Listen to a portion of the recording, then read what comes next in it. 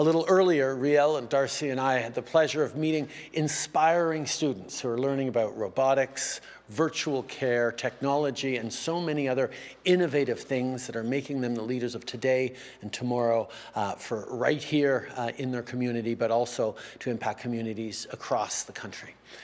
SIIT is a First Nations-governed educational institution that gives people the tools they need to succeed in an environment where they feel supported. This is what Budget 24 is all about, making sure everyone has what they need to succeed. We're investing in housing, technology, healthcare, childcare, small businesses, and school food. Notre budget cette année, c'est un plan pour donner une chance équitable à tout le monde, y compris les peuples autochtones, à réussir. Aujourd'hui, on est ici pour souligner nos mesures qui vont soutenir les communautés des Premières Nations, des Métis et des Inuits partout au pays, des mesures pour les soins de santé, l'éducation, le logement et des opportunités économiques. So of all those, let's start with healthcare. Everyone in this country deserves to have equitable, safe, and culturally appropriate healthcare. We know that remote communities face even greater challenges when it comes to accessing care. So we need to do more to fix this. This is why we will build and renovate more health centres on reserve with an investment of over $390 million. This funding will also improve the safety of primary care workers in remote and isolated First Nations communities.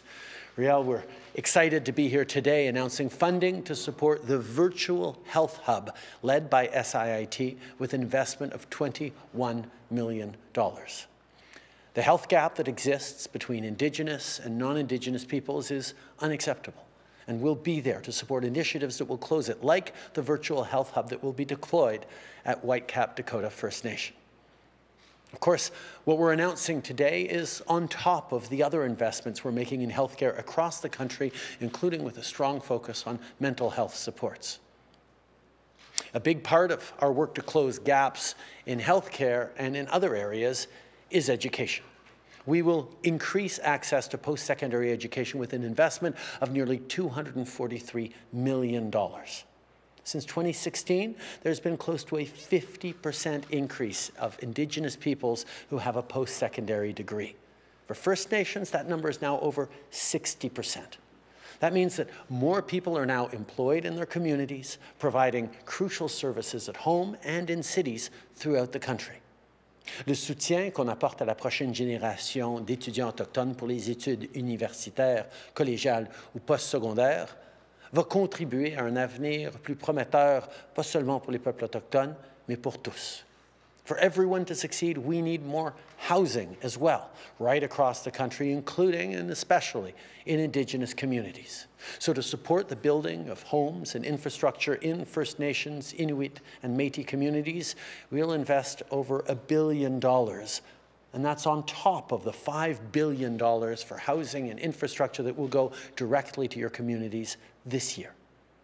On va aider à construire des logements, mais aussi les infrastructures dont les communautés ont besoin. Par exemple, ça prend des usines de traitement des eaux et des routes fiables vers les communautés éloignées pour pouvoir bâtir plus de logements.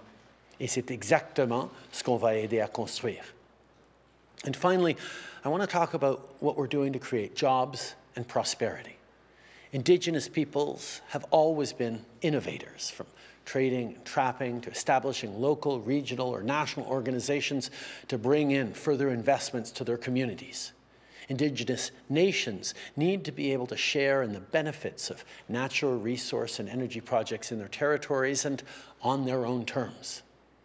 We know, unfortunately, there are fewer options for securing capital, leading to increased borrowing rates that create a barrier to equity investment. Well, we're going to change that with the new Indigenous Loan Guarantee Program. This program will offer up to $5 billion in loan guarantees to make sure Indigenous communities can share in the benefits of natural resource and energy projects in their territories.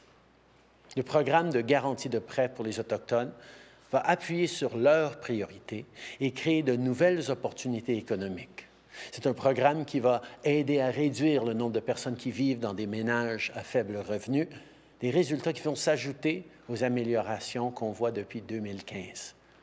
Et en plus de ça, on va investir 388 millions de dollars pour soutenir les entrepreneurs autochtones et le tourisme et pour créer des opportunités dans le domaine de l'énergie propre.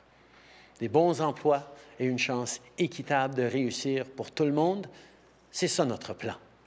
Everyone deserves a fair chance to succeed. And when Indigenous peoples succeed, it means that Canada succeeds.